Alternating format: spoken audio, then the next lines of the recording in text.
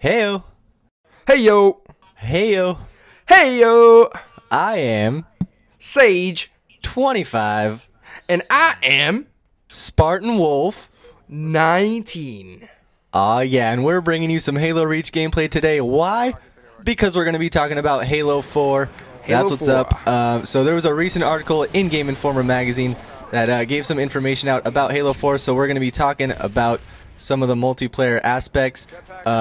And this video that we got going on, Danny, you want to tell them what's going on in this video while we talk? Sure. First of all, we are longtime gamer friends. You don't even tell anyone who I am. Anyway, yes, we would like to talk about the video. So the video, originally, when we were going to do this commentary, we were going to get some Halo Reach footage for you guys of us just playing some double team, getting some good teamwork and stuff like that. And Correct. That didn't happen. We had a couple of games, which you're going to see, of people just quitting out within, the first, 3 minutes?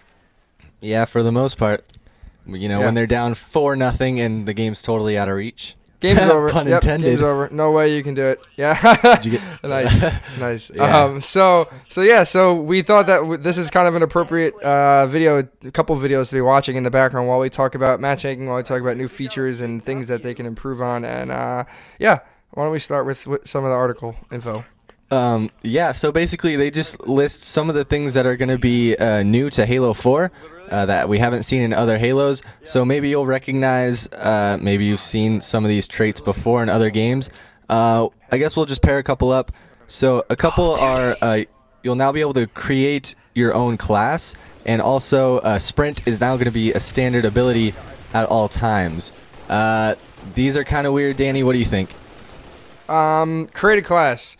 Cool. Sounds like fun things. You know, creates more variety and stuff like that. However, Halo is kind of all about an even playing field, starting with the same weapon, going out and collecting the weapons that are on the field.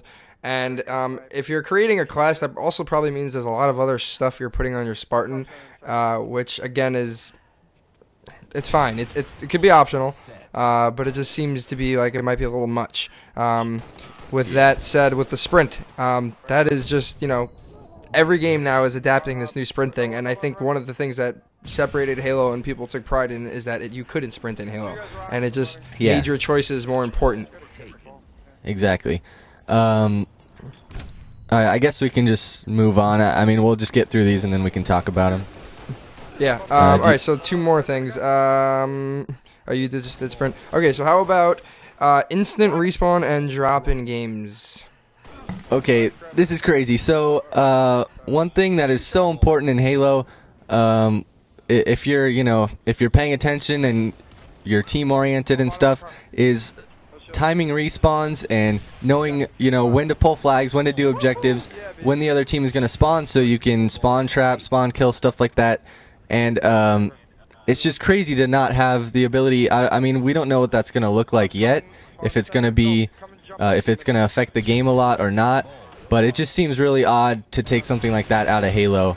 And again, this is going to go with the drop-in games, joining games in progress, because I guess they're trying to make the game more fast-paced and keep people playing, just like Call of Duty, which is fine. I love Call of Duty. We have a love-hate relationship, but but I don't want to play Call of Duty and then, wait for Halo 4 to come out and then play Call of Duty with BRs, that's not what I want to do. I think that we're not here to kind of just complain about all the choices they're making. I guess what we're trying to make people realize is that Halo and Call of Duty, and I think everyone could agree on this, are the two lead head shooters in the market. They are the best sellers, the most competitive. They've made it huge into MLG. And when you have a game like Halo that just has so much unique stuff going for it, why are we just turning it into Call of Duty?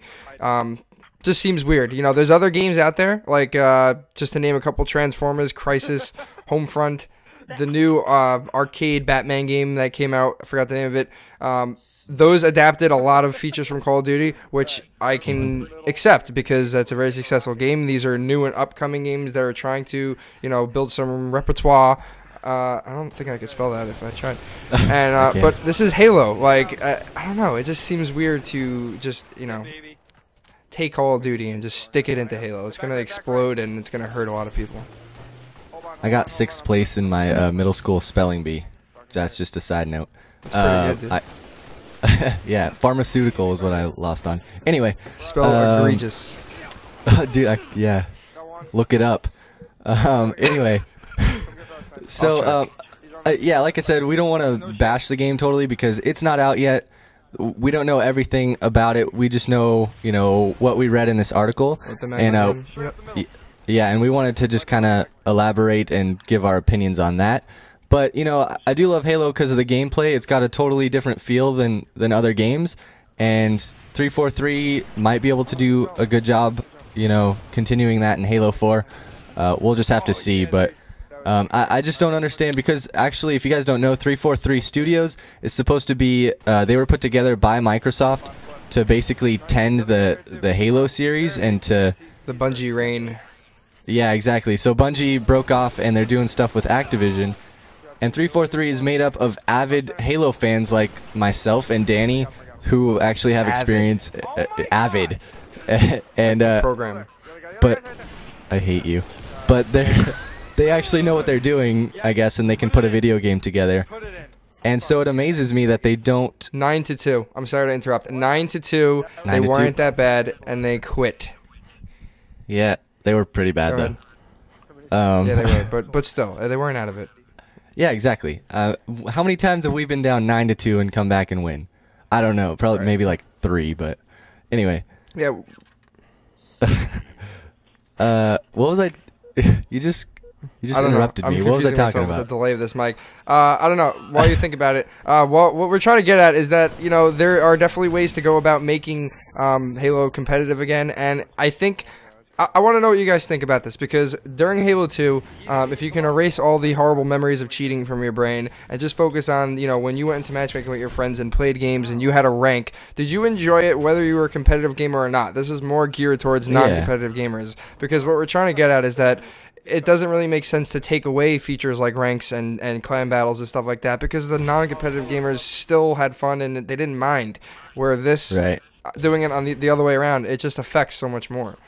Right. And at this point, I don't complain if Black Ops 2 comes out and the ranking system is the exact same as all the other Call of Duties where you just play and play and play and prestige.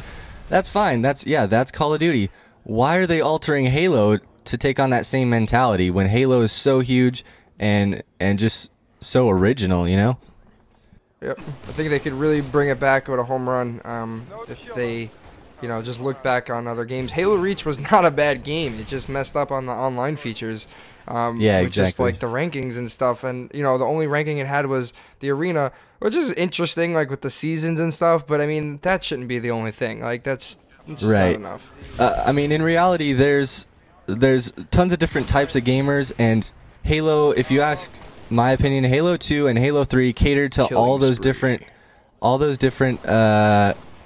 types of players, the ones that just want to sit in a zombies room or a griffball room. Actually, Halo 2 didn't have griffball, but anyway. Pope Chase, exactly.